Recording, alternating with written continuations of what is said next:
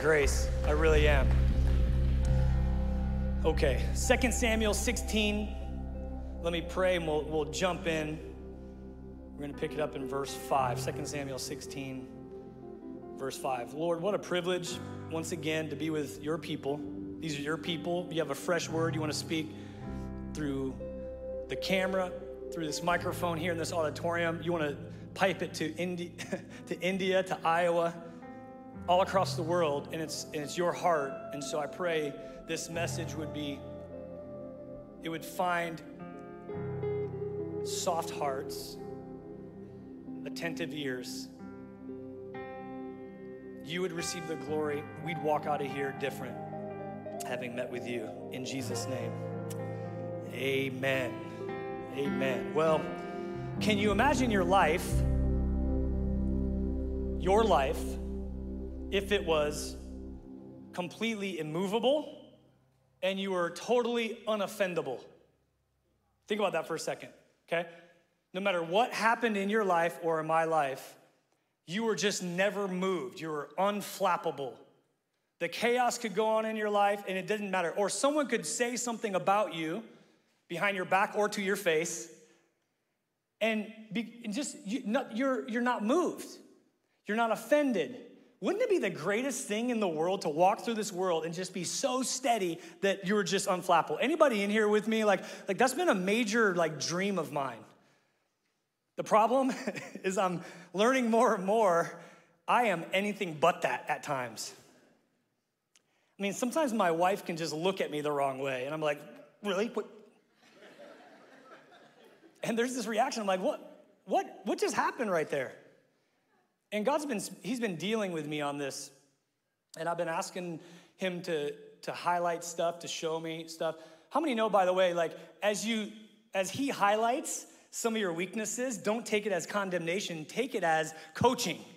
He's wanting to grow us, and he wants to make us more steady, particularly in a world that is just in chaos right now. He's trying to steady his Christians. And here's what he's been speaking to me. I don't know if you can relate to this, but my immovability is connected to my maturity. So what does that mean?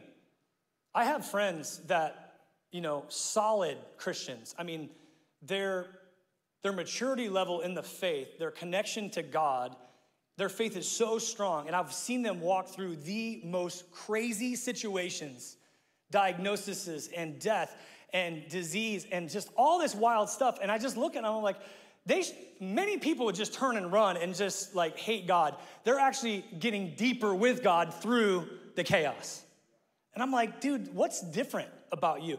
What is it? It's maturity. Their maturity in Christ is proving what really happened. Jesus said, in this world, you will have trials. He said, build your house on the rock because the rains will come. So I'm finding I get exposed at times when circumstantially everything isn't lined up, and then I'm thrown for a loop.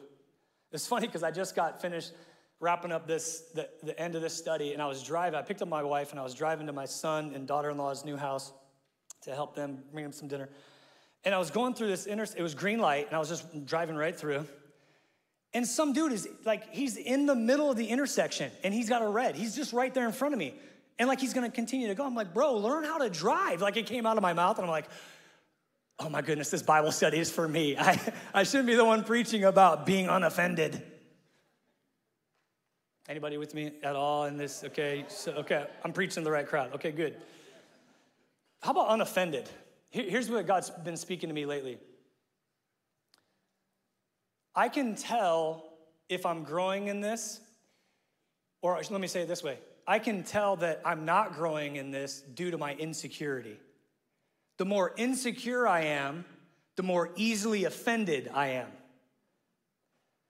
And I know this because my wife will share something, and she's trying to build me up. She's trying to help me, like a good wife. Wives, By the way, make sure they're well fed, they're rested up, and then bring the right tone of voice at, the right timing. And even when that happens, I'm just like, oh. And what's happening? I'm recognizing there's deep insecurities that I haven't addressed, and my ID is not in JC only, and I'm not so secure in Christ. And so when something is said to me, I get so easily offended. And then you look in the world today, you just see everybody flying off the handle, so offended. What is it? It's because of lack of identity. We know who we are in Christ. So solid, I'm unoffended. Think about, man, I'd love to live that life. Do you want to live that life? Here's what I would say. It's impossible in your own strength and in my own strength. Jesus said in John 15, abide in me and you can do anything. But then what did he say? Apart from me, you can do nada. For my Espanol speaking people here, nada. It's connection to Christ in his word, filled with his spirit. The fruit of the Spirit, what is it? It is love and joy and peace and patience and kindness and goodness and gentleness and what else? And, let's say that one more time. And self-control. Self-control. Why do I talk about that? Well, we saw David, a picture of Christ, talk about getting accused and reviled and talked trash about. You saw it in this story. And it's funny because we saw David in a previous teaching about freak out. Remember when Nabal was dishonoring him? He's about to take him out. So he grew. And now there's a guy named Simei. Simei is his name. And David, do you remember the story? David basically, there's a coup d'etat. His own son Absalom kicks him out, and he's leaving town, and this guy Shimei takes rocks and throwing rocks at him and his crew and starts just talking all kinds of trash to him, all kinds of lies, some truth, all kinds of lies. And his homie Abishai, he's like, bro, you want me to just cut his head off real quick? Did you guys read this? This is crazy. This is like Hollywood films right here if you just read your Bible. And David's like, no. Let it go. David, unoffended, unmoved, in the worst scenario of his life, his own son trying to kill him, he leaves town. And the question I'm asking as I'm reading this, I'm like, how can I be like David? Do you read the Bible and you're like, man, I want to be like that? Why am I the opposite? Why am I offended so easily? Why am I so flappable? I just lose my cool if everything isn't completely groovy in my life. You guys want to learn together? 3 people, good. Let's look at the text. You're like, get to the Bible. Okay, all right, I'm there. 2 Samuel 16, verse 5, start with stones. Let's look at these stones. So King David, he came to Bahurim, and a man came out of the village cursing them. I underlined that in my Bible, cursing them. It was Shimei, son of Gera, from the same clan as Saul's family. Now remember contextually, King Saul was the very first king of Israel. You remember that? And so this guy was part of Saul's family. Well, Saul got rejected from being the king, and David took over. So you know he's got some bitterness because of what happened. He threw stones. Everybody say stones. So I underline that, stones at the king. Wow, which takes stones to throw stones at the king. And the king's officers and the mighty warriors who surrounded them. Pause there. Have you been like Shimei lately, throwing stones? Have I? I was thinking about when I was a young guy. I think I was in middle school somewhere. And one of my friends off 156 in Dodge, he lived right there. And we thought it would be cool early one morning to get some rocks and throw them at cars driving by on Dodge Street. Yeah, pastor confession. All right, you're sorry. And looking back, I'm like, what was I thinking? Obviously, I wasn't, George and Janet were my Sunday school teachers. Why didn't you teach me better, okay? It's all your fault. George and Janet's fault. And we were getting away with it. And then one dude saw us and busted a Yui and just was flying. I was like, oh no, everybody go. And we were running to this house. We go into the basement, act like we're sleeping. He knocks on the door. The mom answers. Mom comes out. What are you guys doing? That wasn't me. I was like, let me just say, he didn't have David's response at all. He was out for blood. He was like Abishai, waiting to cut my head off. Actually, I probably kind of needed it. I was reading this, and I was thinking about these stones that Shimei is throwing at David, the leader. And I thought, how exact appropriate for our culture right now. I just feel like there's stones being thrown at leaders, at different people. We're just chucking stones back and forth, and we're thinking that's actually gonna do us something good moving forward. Stones. It wasn't just stones, though. It was, number 2, it was shouts. Everybody say shouts. Verse 7, get out of here, you murderer. I mean, he's shouting this.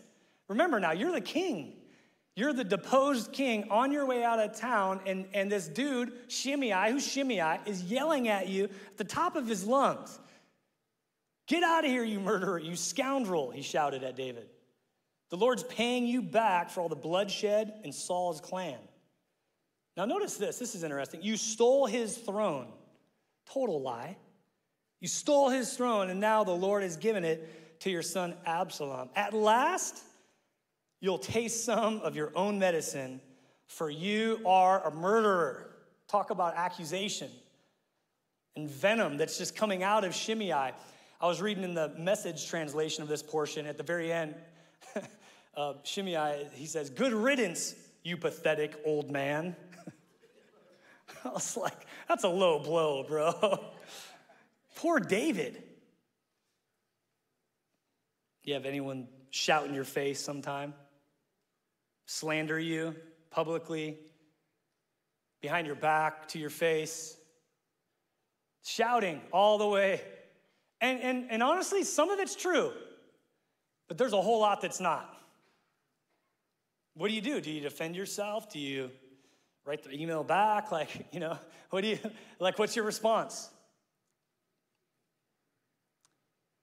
Remember clearly, I was a senior in college, and talk about shouts. We were playing Texas A&M. I was the quarterback. We were a terrible team.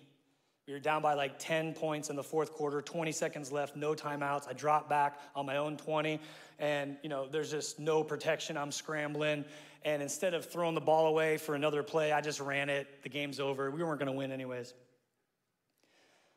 And after the game, I'm walking back to the locker room, and some drunk guy, I think his name was Shimei, actually, some drunk college student, he's like walking alongside. Now you got to put yourself in context. We were terrible. I was the quarterback. For 4 years, that's all I heard. Doxson, you suck. Put your mom in instead. You're terrible. And for 4 years, I wouldn't respond. I was like, David, I'm not responding. Till that day. The whole way up to the locker room, he was relentless, just like Shimei, shouting at me. And finally, I lost it. And I stopped, I looked at him, I'm like, I don't know, I'm looking at you, I'll look at Kyle instead. And just, bro, okay, this week, grab your jockstrap, beat me out, and if you beat me out at quarterback, you can talk all the trash you want. Until then, shut the up. That's before I was a Christian, Kyle, okay? So, and the guy just, why do I say that? I think we got a lot of drunk college students right now talking about reacting, not responding, losing our minds, throwing stones at leaders. And then you got people like me responding, thinking like I'm doing this guy a favor. Like, do you see what I'm talking about? You got stones flying, you got shouts and insults going all over the place. And remember, contextually, half of it was true. David was a murderer. Remember David and Bathsheba? Do you guys remember the story? David the king should be in battle. Instead, he's on the top of his roof. He sees this attractive woman, and he's like, go get her. Has a relationship with her, gets her pregnant, and then tries to get Uriah, her husband, off the battlefield to come sleep with her to kind of cover it up. Because Uriah was a man of integrity, he wouldn't even go home. He's like, no, my homies are on the battlefield. I'm not doing it. And so David's like, oh, snap, what do I do now? Sends Uriah back to the front lines to be killed. David was a murderer. But he didn't take Saul's throne. Saul gave up his throne because of his disobedience, and God said, I'm going to remove it from Saul and give it to David. And yet Shimei, a relative of Saul, is throwing this out at him, which was simply not true. You go, what does this have to do with me? Because we're all in it.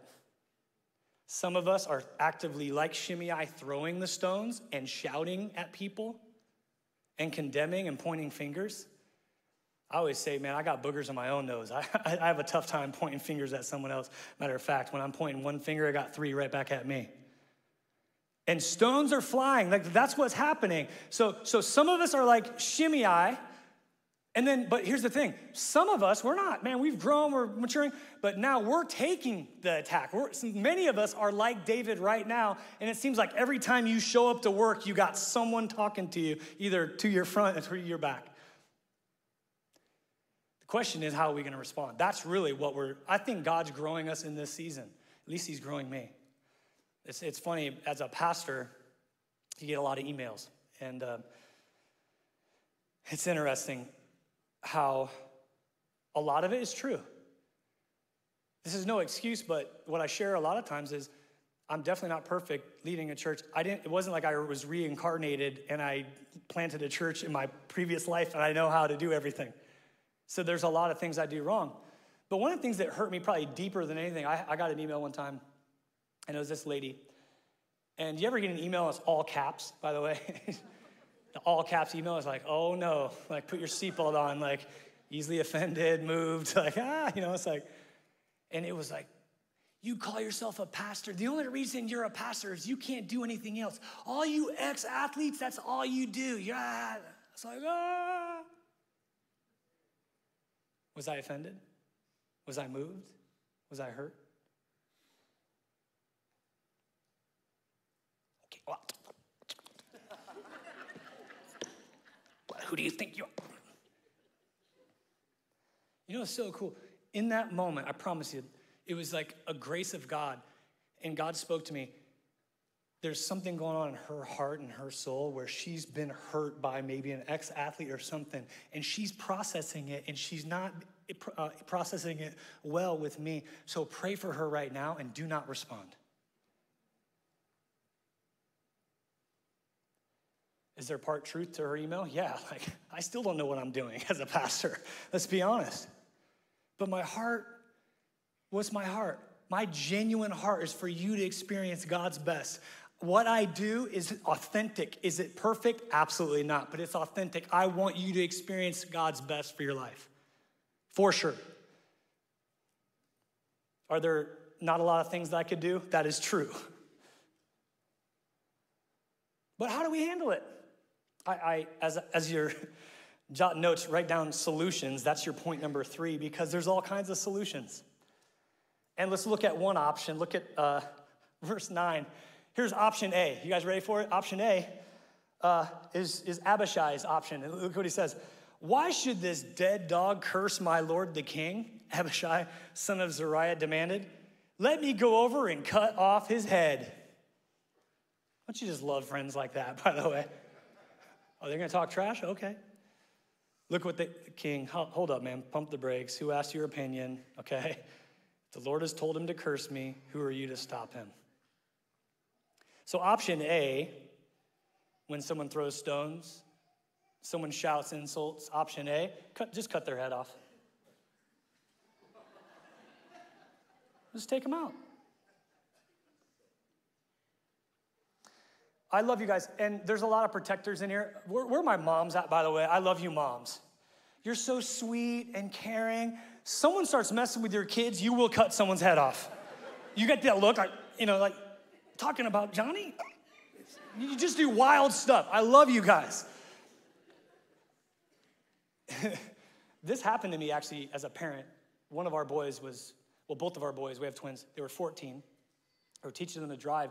We were at Nebraska Crossing, and it was Zion. He was backing out of a parking spot, and just barely going, and some lady came, like backed into him, and it was totally her fault. She pulls in the park, and she gets out, and she's crying like, oh my goodness, I can't believe I did that. I'm so sorry. My husband's gonna kill me. I'm so sorry. And we're like, hey, it's all right. Accidents happen. It's all good. You know, we exchanged insurance and that kind of stuff. A few days later, I get a call from the insurance, and she twisted her story talking about it was my son that actually ran into her. I'm guessing she was fearful for her husband, what he would, I don't know. And I'm like, no, you ain't about to do that. I went from like pastor, lost my salvation, lost my mind, cutting off heads, all that kind of stuff. Until my son, who disciples me many times in responding, not reacting, he's like, Dad, hold on, man, hold on. 14, true story. He goes, Dad, hold on.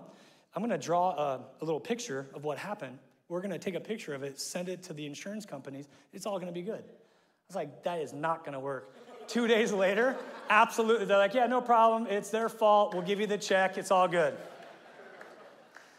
I'm cutting off heads. And my son is like the logical, steady Eddie, not moved. I'm like, can I just be like Zion, please? Cut off the head. Option A. Option B, David's option, let it go. Maybe you came to church today and the only thing you came that you needed to hear, let it go. You've been carrying unforgiveness, bitterness, regret, all these things for all these years, and what has the fruit been? Maybe it's today, God is just saying, let it go. Let God deal with them. Don't let it continue to rattle you and move you. Be unoffended, unmoved. Move on in life and let it go. And that's option B. Look what David says. This is fascinating to me. This is a man of power, prestige, the king. Verse 11, David said to Abishai and to all his servants, my own son's trying to kill me. Doesn't this relative of Saul have even more of a reason to do so? And this hit me. Look, underline this. Leave him alone. Let him curse, for the Lord has told him to do it. And perhaps the Lord will see that I am being wronged and will bless me because of these curses today. I mean, my goodness. What a response. Are you kidding me? Just let it go. Just let him keep on cursing. Maybe it's God. And at the end of the day, God's going to probably deal with him.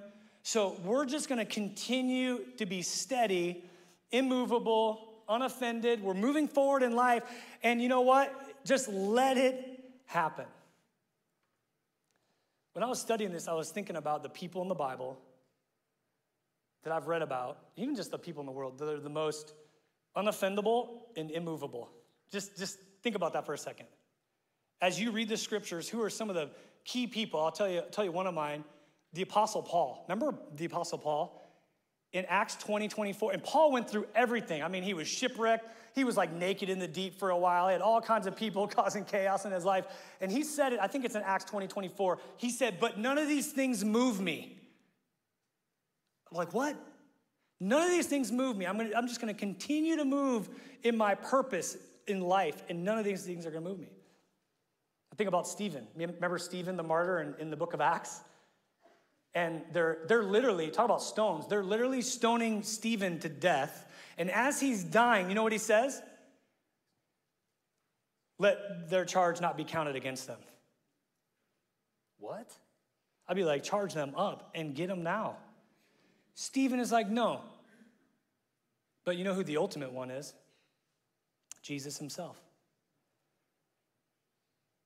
What was Jesus' response when he was falsely accused, when they were hurling accusations about him, when they were brutally beating him?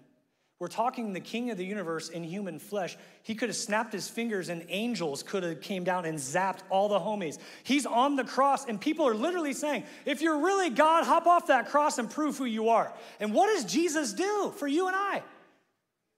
He says, Father, this is wild, write it down. Father, forgive them. They don't know what they are doing.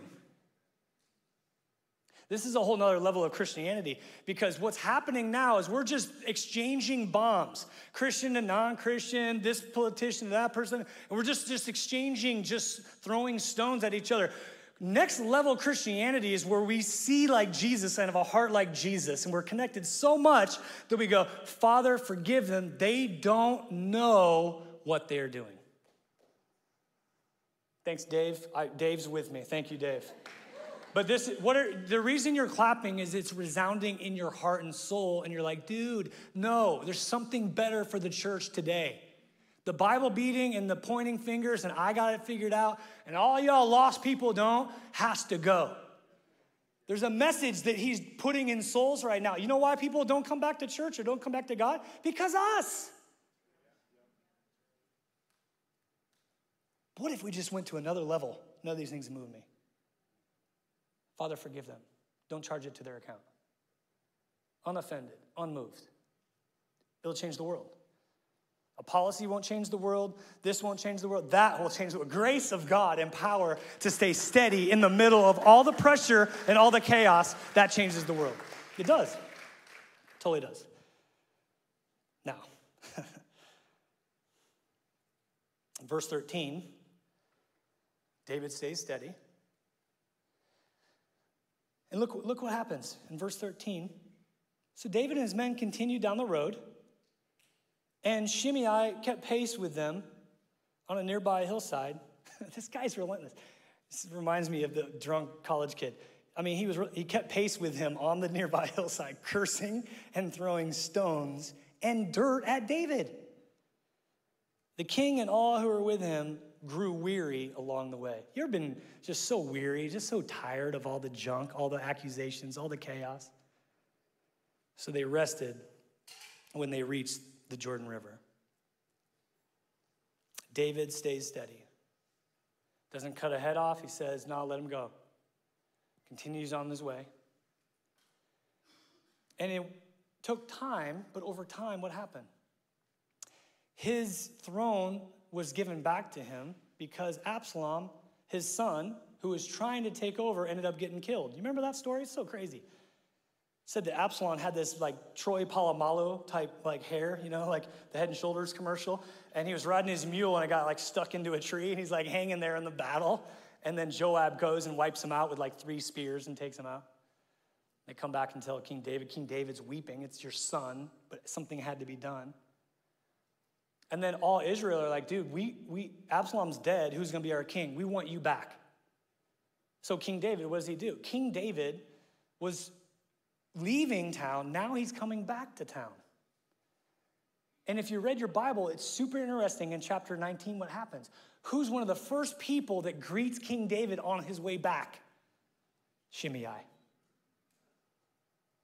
David let God deal with it, and now he comes back. God works his sovereign plan.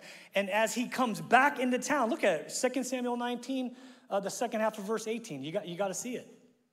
So crazy. 2 Samuel 19, shift over there. Verse 18, the second half, says, as the king was about to cross the river, Shimei fell down before him. That'd probably be a good thing to do after all that talk, that trash talking. My lord the king, please forgive me. He pleaded, forget the terrible thing your servant did when you left Jerusalem. May the king put it out of his mind. I know how much I sinned. You know one of the biggest things that keeps people from God? That right there. Not just owning up to what we have done. The best place you can be before God is completely transparent and humble. We had a guy at the 9 o'clock who was baptized share his story. It was super vulnerable, but I'm telling you, that's where the power comes when you can be that real. Shimei, that's why I've come here today, the very first person in all Israel to greet my Lord the King. Verse 21, then Abishai, son of Zeruiah, said, Shimei should die. This guy's relentless. I still want to cut his head off. He cursed the Lord's anointed king. Yeah, who asked your opinion? David exclaimed, pipe down, bro. Why have you become my adversary today? And this hit me. This is not a day for execution.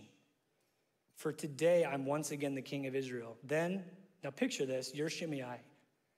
The king turns to Shimei. David vowed, your life will be spared.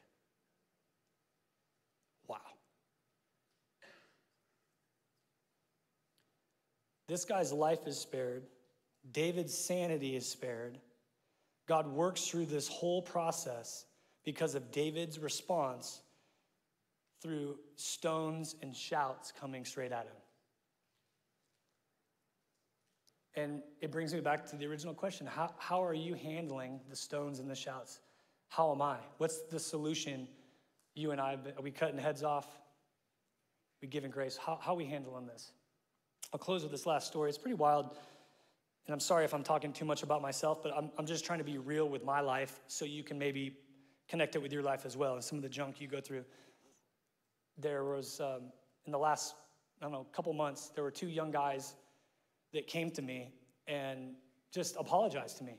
It was interesting because, I didn't really know anything about it, but they had left the church and they said they were talking different stuff or whatever. And they just came to me as a man face to face and said, will you please forgive me for my immaturity? You know what's really cool about that? That takes courage, man. Those are the kind of guys I'll be around all day long. Just throwing stones. And it was cool because I looked at him, I'm like, dude, are you kidding me? Please forgive me. I'm sure I disrespected you. I overlooked something. Will you please forgive me? You know what? In both cases, we prayed for one another, hugged each other, and moved forward. Can you imagine a world like that? Humility, to me, as I read this, is the key. That's the heart. Amen. Lord, thanks for this challenge for all of us. And forgive us when we grab stones so quick to throw back. And I pray even now there would be just a beautiful movement at this church in pressure situations, no matter what the attack is, we would respond as empowered by your Spirit. Never back down from the truth, but speak the truth in love with grace and tact and humility. And not just this church, all throughout the city, all throughout the world, just a maturing of our faith, growing deeper in our identity in you for your glory. In Jesus' name. Before I say amen, I want to just have an opportunity to respond. I'm not sure what God's speaking to you in this season. Also wanted to give you, if you're a Christian in here, actually everybody in here, just one piece of homework. I like the Bible. I love the Bible. I love it even more when it becomes practical. Here's your challenge. Get uncomfortable and ask the Lord to have you respond. Now, most of us, we live in pressured workplaces, school, houses. So for most of us, this will happen just by default. Some of you guys that are on easy street right now, and for whatever reason, everything's gravy, I would challenge you, just by your own free will, get uncomfortable somehow. Go to a CrossFit workout or something. Don't eat for 2 days. Something that will bring you in an uncomfortable situation and ask the Lord to give you grace in that space to respond, not react. We can all grow. I also want to speak to anybody in here, you've never given your life to Christ, you're not a Christian, you're not a bad person, but you've just never bowed your knee and said, yes, I'm all in. The Bible is very clear. The creator of the world, God, he is perfect, he's holy, he's just. The rest of us, humans, try as we might, we're still gonna blow it. But because God can't have anything to do with any type of sin, there's a separation between God and man. And God's like, man, I don't want that to be forever. I'm gonna go to this planet, live the perfect life they couldn't, die the death in their place. I'm gonna be buried in that tomb. 3 days later, I'm gonna rise from the grave, proving who I am. And then I'm gonna just release my spirit throughout the earth and just invite people into relationship. And that's really the opportunity. Let's stand together, because as we Give this opportunity. There's people maybe listening online. You might be in India, Iowa. You might be here right now, and you go, man, I need to make peace with God. As I was studying this, if you could put the text back up, I think Shimei's response at the very end was so good. Do you remember it? As the king was about to cross, Shimei fell down before him. Remember, in this story, David's a picture, a type of Christ. Shimei is a picture of all of us sinners. He falls down, posture of humility. My Lord the King, please forgive me. That's what he's looking for. Forget all that I've done. I know how much I've sinned. So we want to open up this area right now. God's speaking. In a minute, the band's going to play a song. And I would just challenge Christians, if you don't absolutely have to be somewhere right now, just tune in for the next 5 minutes and pray for all the people in here. There's people that have never received Christ, salvation, forgiveness, peace, joy. They've never made the great exchange, and today's their day. So just begin to pray. God's speaking to you. You say, man, I need to make peace with God today. I need to bow my knee. You get out of your seat, wherever you're at, you come forward. I'll lead you in a prayer. The prayer is simple but profound. God, open up my heart. I invite you inside. Forgive me. I want to go to heaven one day because of the grace of Jesus Christ. If that's your heart, again, don't wait another day. Just like these baptizees, send it, man. Go all in and begin this journey, this relationship with God. Amen? So church, begin to pray. Van, go ahead and play. If God's speaking to you, come forward right now. There's freedom here in your presence. There's hope and fullness of joy. There's freedom here in your presence. In your presence. In your presence. I'm trading mourning for dancing. I'm trading sorrow for joy. There's freedom here in your presence. In your presence. In your presence. There's freedom here in your presence. There's hope and fullness of joy. There's freedom here in your presence. In your presence. In your presence. I'm trading mourning for dancing. I'm trading sorrow for joy. There's freedom here in your presence. In your presence. In your presence. There's freedom here in your presence. There's hope and fullness of joy. There's freedom here in your presence. In your presence. In your presence.